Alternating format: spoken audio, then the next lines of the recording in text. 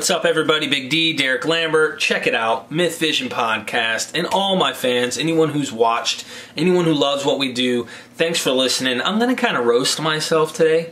I hope you guys enjoy this because I'm actually going to show you guys from when I was extremely religious.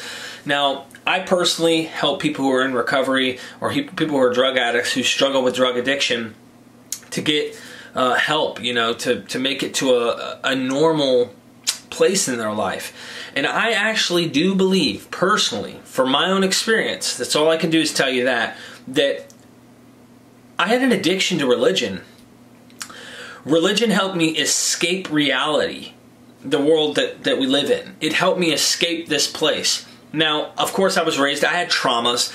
Everyone has traumas. I think everybody's addicted to something, some way, shape, or form. But I was using religion to kind of escape this reality. I mean, imagine, it's kind of platonic, you know, there's a world outside of this world you look forward to the point to where I actually would have dreams as a fundamentalist Christian that the world's going to come to an end, the rapture's going to happen, the world's going to burn with fire. Why would I want to have children bringing them into a world that's going to burn up, right? So you have that type of eschatology attached to the religion. But there's so many things I could poke at Christianity or even just religion in general and say, there are some obviously pros that have maybe happened, but are they pros because of religion, or are they pros because humans recognized that really we got to coexist, we got to try and get along with other humans and try to be the best person we can to help other humans? Without getting into all that, this is not to be a technical video and talking about all these things and going into belief systems and stuff. I wanted to kind of clown on myself and let you guys see the kind of stuff that I did. Like, I grew my freaking beard out, and the way I looked, it was crazy. I mean, I've done a lot of different things, you know, growing up from punk rock, you know, hardcore heavy metal to hip hop to, you know, being a sports jock to, you know, you name it, man. I've practically done it. I'm all over the board, and I was trying to find out who I was. Well, I think I found who I am today, and I'm still learning who I am, but I no longer have to strive to know everything. I have to be right. That was a big no-no for me. I had to be right about everything. I had to know the truth, and that was it. And now I'm starting to realize how much I don't know, and it's really refreshing. So let's look at me years ago when I was extremely religious and clown on me a little bit. Here we go. Alright, so here's the phases I went through. I was first a fundamentalist, like a John Hagee type fundamentalist somewhat. I mean, not John Hagee, so to speak, but eschatology-wise, and I was Zionist. So you'll see, of course, I loved the art. I still, to this day, think the art's pretty cool. Some of these are not as old pictures, somehow are mixed in there, but here we start to move up. You'll see I had like a fantastic idea of Jesus, you know, coming on the clouds and, you know, this revelation idea of Jesus. Well, as I started to move on, and you could see like jiu-jitsu, right? I was very fundamentalist, Zionist, and I move on and I bump into somebody who introduced me to Calvinism and showed me like how the doctrine works. It's systematic and such. Systematic theology starts to kind of try to make sense. It's a very good harmonization tool to try and make sense of these things. And Dr. Bob's like, you know, his whole point is not trying to harmonize. Not all these texts teach the same thing, same doctrines. Some are contradictory within their own text. That's a New Testament critical scholar for you. Now, John Calvin, you know, Martin Luther, John Calvin, other reformers. I was big into this movement, and you'll see that in just a minute. Like monergism, the idea that it's one work. God does all the work, and man's free will has nothing to do with salvation whatsoever. I used to look at Acts right here, 13:48. As many as were ordained to eternal life believed. The idea that God preordains and makes sure that those he chose are going to be saved, etc. I got into that big time. In fact, you're about to see, like, you can see my beard here. Like, I got straight up Amish and shit. Like, I really went into this so deep. I already showed you that book. Let me show you. So my brother and I, like, here's one right here. Let's see. This is G.K. Bill, the Book of Revelation. I was big into researching this stuff. Here's a church. My brother went to like a recovery camp. trying to get off drugs, and I went over here and, like, come on, dude, I'm posing for a picture with my hands out and being so pious to pray in front of a camera. But I really was trying to be, you know, like I guess a good Christian. Oh, here's a good one. Check out my swagger, man. I thought I was hot stuff here. I was the Amish pimp. Like, straight up, let me get on my wagon and horse in this biatch. Let's see. Let me pull up this one so you guys can see better. Look at this beard I had. So, like, I just freaking let it grow like wild and stuff. Let me do this. Just Amish pimp right there, y'all. I got my wifes, and we're off in the middle of nowhere, running our own cult, you know. I'm just kidding. I was a Reformed Presbyterian at this time, and this was my pastor here. I was excommunicated from that church. I stopped going, and the reason I stopped going is because what I started finding out in terms of my research at the time was there was the doctrine of full preterism, and it's the idea that, you know, the New Testament teaches these time statements that things are supposed to happen. The eschaton, or the parousia, however you want to pronounce it, is supposed to happen soon. It's not supposed to be stretched out 2,000 years or happen sometime down the road. And I finally cut my beard somewhere around this time. So I ended up going and meeting a guy, Don Fortner, in Kentucky. So I just cut my beard. I looked like a 5-year-old. Here's Don Fortner. I always loved his preaching. He was a hardcore predestinarian Calvinist, and he had all these books. I used to love listening to his sermons. I would listen to hours of them every day, literally, till I would run out of sermons. I made videos on an old YouTube channel that I have where I actually took some of his sermons and gave him a little music in the background and, you know, enhanced them. Started going to Bible college, of course. I was a Calvinist at the time. Look at me in my Amish. I call it Amish. Maybe it's not Amish, because I think Amish actually cut the beard, or the mustache. But nonetheless, I was hardcore about having a beard. And the only reason I grew my beard is for religious purposes. It was not, I'm going to just be a man and wear a beard. No, I felt manly when I had it, but I'm saying that's not why I grew it. Some men might be on here who have a beard going, what the hell's wrong with a beard? Nothing. Nothing's wrong with a beard. My beard was my religious symbol. Now, I had my wisdom teeth taken out. I relapsed on drugs.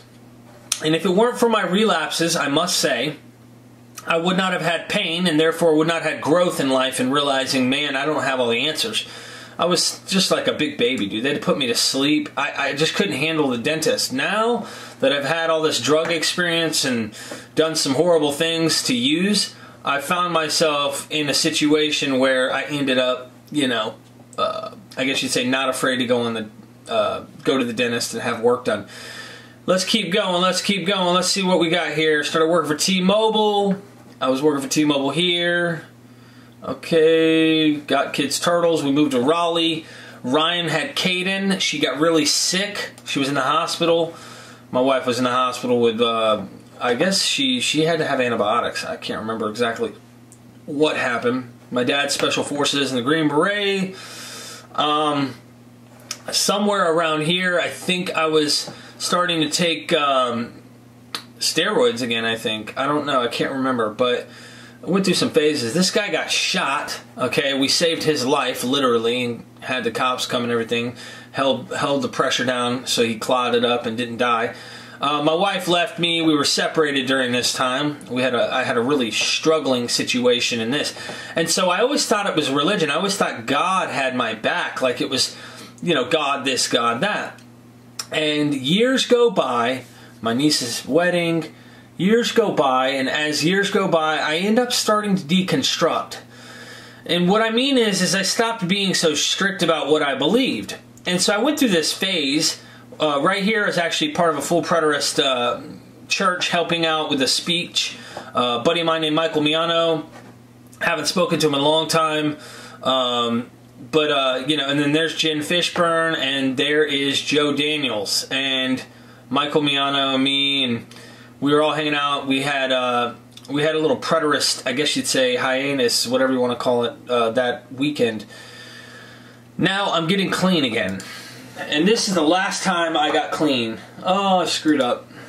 Okay, last time I got clean, it wasn't too far back here. This is kind of current right here, guys. I'm confident, I'm full of myself, and I don't have the belief in God like I did. You know? And I'm truly, truly comfortable with that. Now, that being said, let's go back over here and let's change up this lighting so you guys can see. Oops. Alright, so here we are. I found myself technically realizing how many ideas there are out there about God, about religion, the different systems, and I found out about astrotheology, mythology, etc., etc. And when I started thinking about celestial myths and how these are possibly celestial myths, I held on to something still, right? I still held on to belief in something. And it was a good transitional phase for me to go the mythological route, going toward mythology, rather than trying to go from a belief in the book to like an anti-belief in the book, like a total absolute polar opposite. It was a good transitional phase for me because I don't think I would have been comfortable enough to going from believer to absolute non-believer like that. It allowed me to say maybe there's something more. And possibly there could be something more. But I really think I was addicted to it because I was able to escape reality in my research and my studying and the music that I would listen to. Of course, you know, a lot of Christian music has that mesmerizing type, hypnosis style type rhythm with a repetitive type of hooks, and it just gets you in this mentality where you're kind of zoned out of reality.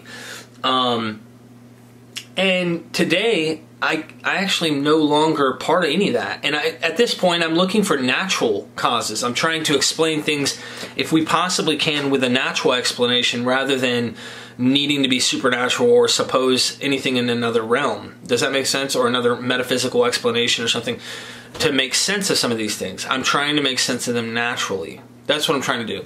I think we humans give purpose to things. And without us, in our own frame of mind, in our own minds, these things may have purpose to other things, but they may not serve the same purpose we humans give them. So, I don't know. Today, this is where I'm at. I don't know.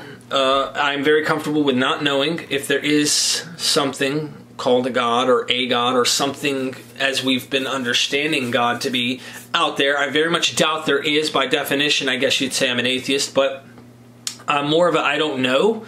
To be fair, is it possible? Yeah, and I had this pointed out to me recently when I was talking about, do you really think the 27 New Testament books were all written by people of the same like doctrines in mind and all that? And I was talking about Bart Ehrman's book, you know, Forged. And this guy's like, Derek, do you think it's possible that, is it possible that there was an infallible book ever written in history before? And I said, well, I guess it's possible. It's just as possible, though, that we live in a matrix, you know, like Elon Musk talks about. We live in some computer, so to speak, and not, you know, this is not real. That's possible. Is it possible that there are metaphysical pink elephants running around right now everywhere and we can't see them? That's possible. We can talk about possible, but what's really probable? And I said, give me a good example of something that is provable, that says, hey, these are infallible book. This is an infallible text, or an infallible person, or whatever, you know. Show me an example or anything. And I guess I'm going to remain a doubting Thomas. Because I think that's a good way. I think the New Testament, when it starts to praise those who do not see yet still believe, is a way of saying they're trying to get you to believe without needing to see. I think, and notice, Jesus didn't even mock Thomas in this text. I think it's good to doubt and to not think that this is possibly real. If it is, I think that just like Jesus, he'll reveal himself to you. That's it. He'll reveal himself to you, or God or it or whatever will reveal itself to you and make it very clear. And if not, he doesn't care about you. He only cared about them. So there's a lot of logical explanations that make sense to me. I'm fully okay with being who I am today, and I just wanted to roast me a little and show you guys I was a little bit wackadoodle drinking the Kool-Aid. I was really, really religious. And today I'm not. I love you guys, and let us know if you have any ideas of videos that you're interested in hearing, seeing, whatever. Let us know, and if you yourself have something that you think is intelligent and worthy of discussion, please email me. I got to email Derek Lambert 4, the number 4, help@gmail.com. That's DEREK, the number 4, or Derek Lambert, sorry, DEREKLAMBERT, the number 4, help@gmail.com. Plus, I've got my stuff down here in the description. You can hit me up on Facebook. I'm on Instagram. I'm all over the place. So you can just search my name and you'll find me. All right, guys. Myth Vision Podcast.